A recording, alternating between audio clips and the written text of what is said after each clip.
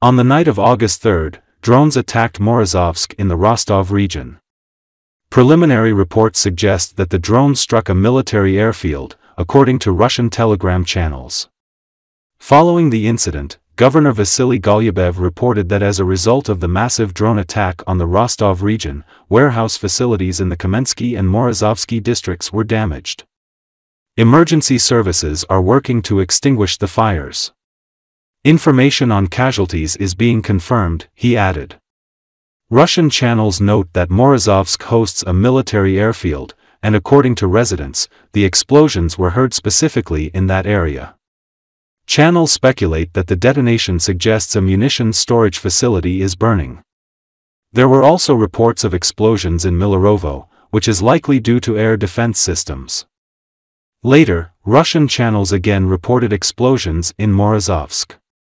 Drones hit an oil depot and the Morozovsk military airfield, where Su-34, Su-35 and Su-30 aircraft are reportedly based.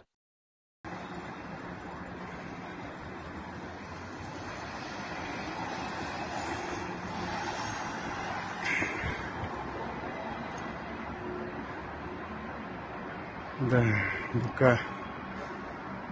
Бука взрывается.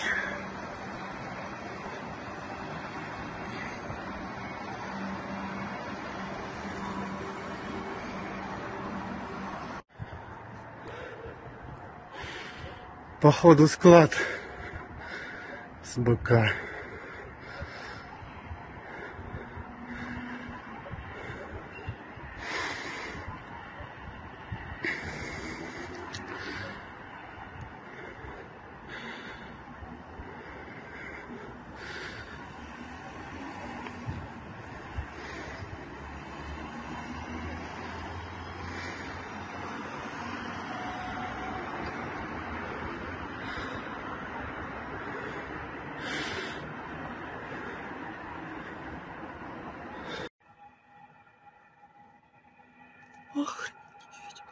Охренеть!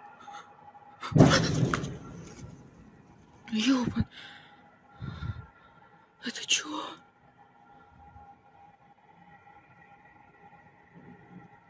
Охренеть!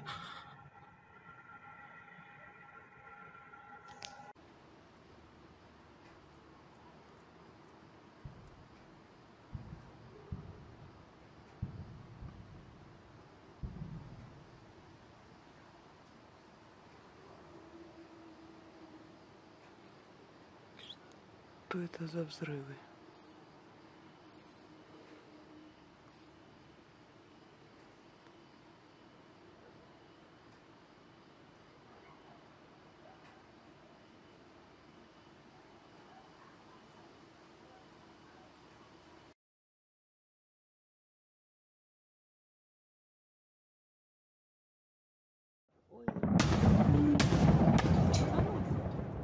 Куда бежать?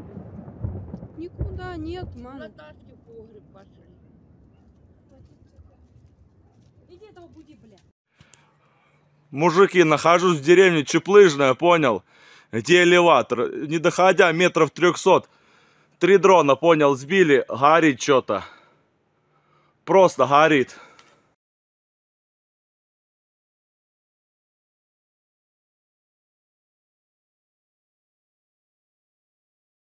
Ой. Куда бежать? Никуда нет, мама. На тачке в погреб пошли. Иди этого буди, бля.